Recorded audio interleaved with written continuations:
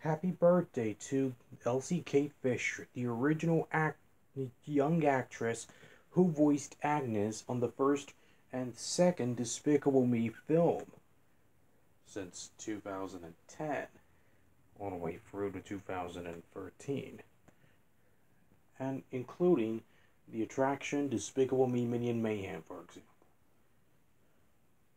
Even though she did a great job as playing Agnes for over the years, but she's too old to play Agnes.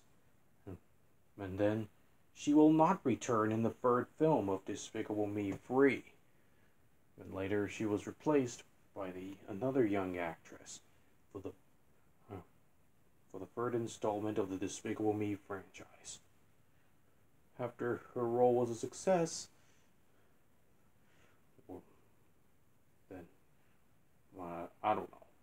There's no information about Despicable Me 4 cast and crew has been announced or anything else. So we'll just have to wait until the Super Mario Brothers movie will be released first before the next film of, of the next Illumination movie will come in the same year.